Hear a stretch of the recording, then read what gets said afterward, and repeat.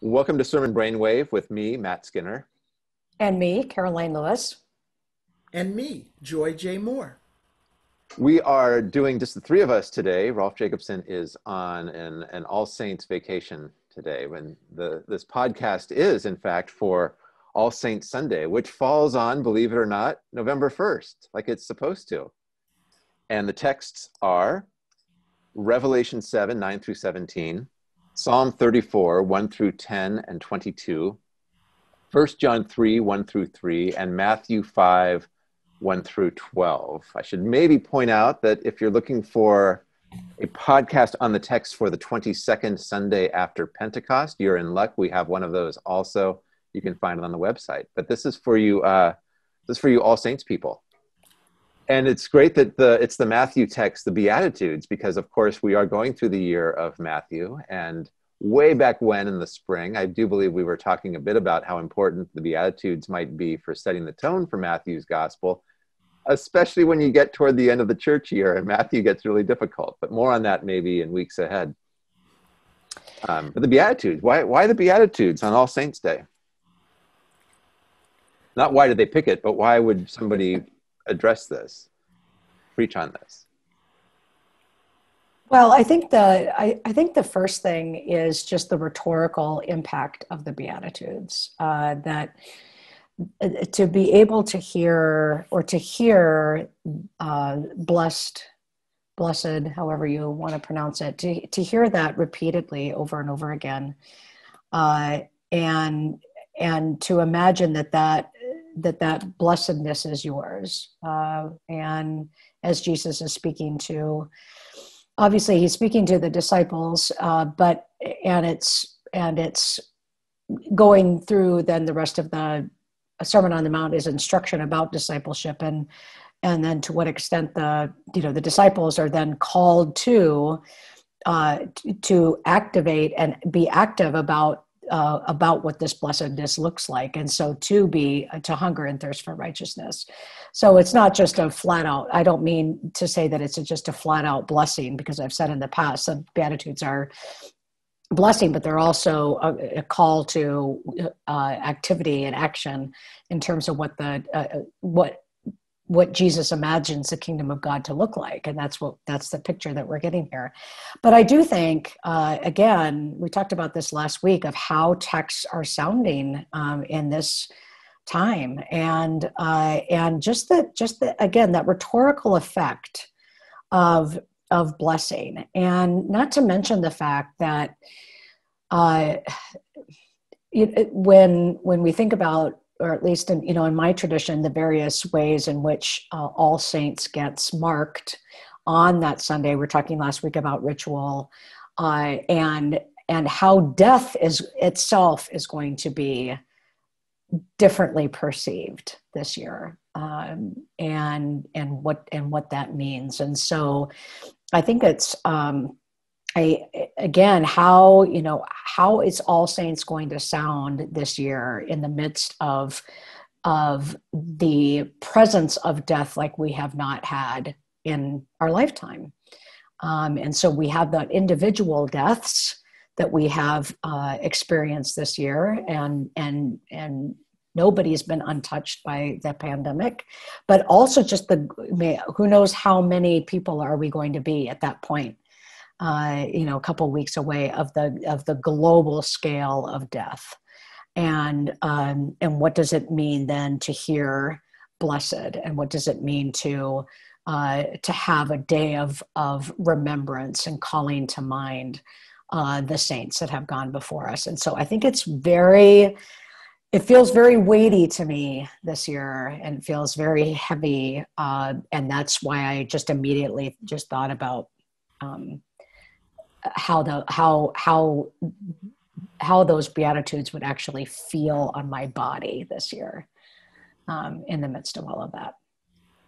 Caroline, I had a similar reading this year of this, knowing that this is the time when we will be remembering so many in ways that has been untypical as we approach this All Saints. And I always love the way Dallas Willard drew attention to Matthew chapter 5 as we number it, because in Matthew chapter 4, at the end of chapter 4, I think beginning probably around verse 23, it says that all the people around Syria had gathered to Jesus because Jesus was healing. Jesus was doing things that brought people to him to experience what Jesus being among them, how Jesus being among them transformed their lives.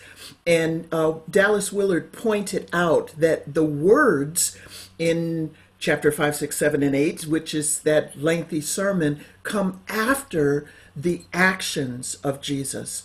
And that struck for me because All Saints is a recognition of the people whose lives have impacted us, that their actions during their life have made, dare I say, a blessing in our lives. And so it is because of what they've done that we remember them, that we call their name, that we mourn their passing, that we realize we're going to miss them. But the impact of how they were present when we needed comforting, how they fed us when we were hungry, how they lifted our spirits, how they were the embodiment of God, is in many ways what Jesus' words gave to expression of the experience of what Jesus had done that is recorded in chapter 4. And if I lean into this by going back to the book of Isaiah, which isn't one of the readings, but this recognition also that the parallel of Isaiah 61, the mourning, the thirsting for righteousness, is right here in how Jesus speaks of what it means to be blessed in Matthew. So the history, the past experience, the past presence of people named in the powerful word of a blessing, as you described, Karoline. I really like that take on the text and the day, Joy. I hadn't thought of it before, to think of, the saints, those who have gone before us, and to pause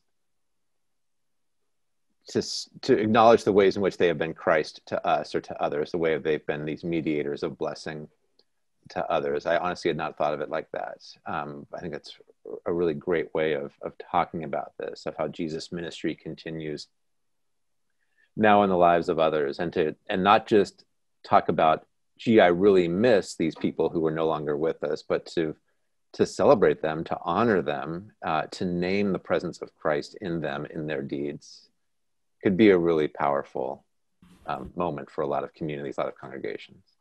Absolutely. I was thinking about this. I would sing for all the saints,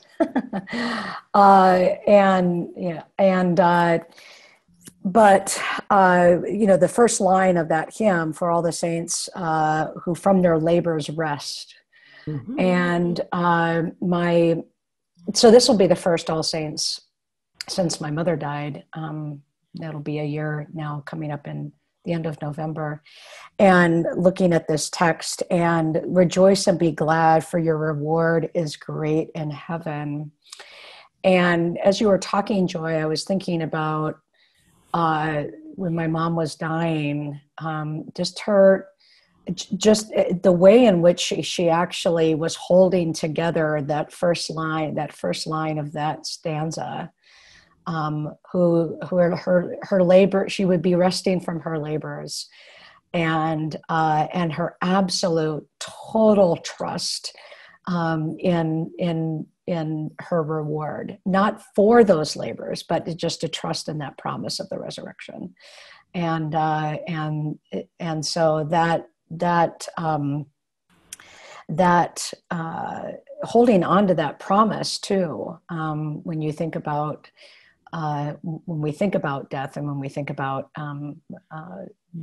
those losses, that that part of what some people, not all people, but part of what my mother modeled to me was this extraordinary faith in that relationship that I hope I just have nearly that much when I'm there. And maybe I'll have to call on her strength at that time. Glad you pointed out that word reward. I mean, that's a word that shows up frequently in the Sermon on the Mount, and it's one that a lot of us Protestants tend to skip over quickly and pretend isn't there. But there is this sense of reward that's woven through this. And again, this is a sermon that does a lot of things for Jesus, but one of the things it does is motivate and provide a vision of what God's righteousness looks like when it's lived out in the world, and this promise of I don't want to say repayment. That's not exactly what a reward is, but there is this idea of not just, hey, you're done working now, but God's gratitude, God's acknowledgement of who somebody has been in this world. Which in some ways may allow us to make the transition to Revelation. And Barbara Rossing is a terrific commentator on Revelation, but I think particularly, and this is a rerun, but of one of her commentaries. But I think one of the most powerful portions of the commentary was her last paragraph of who is able to stand, and as she notes, that's one of the rhetorical features of Revelation, are the ways in which the sixth and the seventh are interrupted when you go through that cycle. And so here, that it's interruption. That's where this this promise of the multitude and the 144,000 is this interruption between the sixth and the seventh seal of who will be able to stand. And so it's into that, that's the question that this portion of the text answers: who is able to stand? And that God's people can confidently answer, with God's help, we are able to stand. And I think 2 days, at least in the United States, 2 days before our presidential election, that's where I would go. Like, who, maybe not, no, because I would do something more with All Saints. But I mean, that's a question you could, like, who is able to stand all of this? Or how have we been able to stand? Looking back over this year in protest and pandemic. And we stand with God's help. So that just like, whoa, just completely, just really hit me.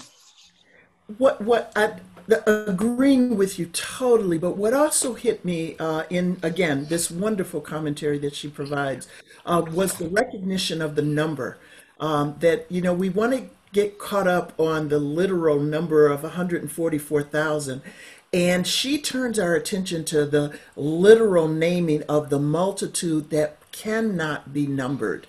And so in this moment, when we are so polarized, when we are so much sitting trying to figure out who's in and who's out, are you on my team or not, is a recognition that in Christ and with God's help, no matter what, we can stand.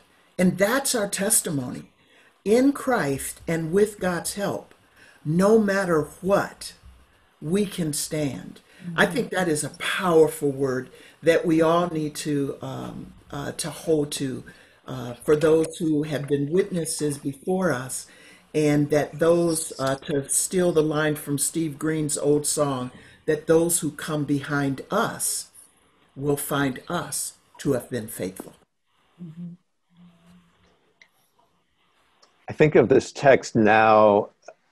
You mentioned you mentioned at the start, Karoline, so much death worldwide in our current context, and of course with that, so much grief in this context, and a lot of delayed grief. A lot of families have been waiting to have memorial services in the places or at the scale they want to have them, waiting a long time for these things. Psychologists are talking about delayed or complicated grief, this idea of what happens when you can't get all your grief out in a quote unquote normal space of time, and how this is now skyrocketing in communities and among families who weren't able to say goodbye the way they wanted to say goodbye because of the pandemic. And that.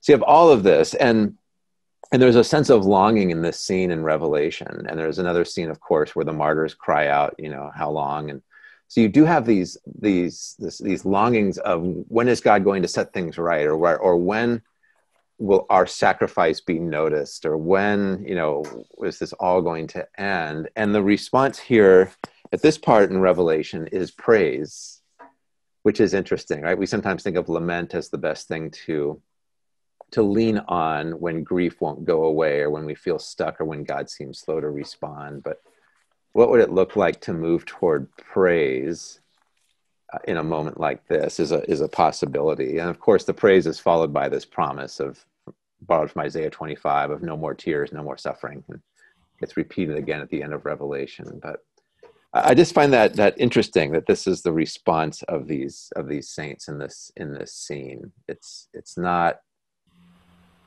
they aren't borrowing from a lament psalm necessarily.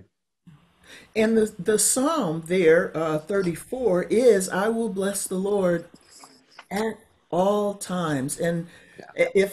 if I can be personal as well, I've spent a lot of times in these last few months very grateful that my mom is not suffering, because my mom was in a nursing home the last few months of her life. And I'm so grateful that she is not there alone now through this, that her tears have been wiped away.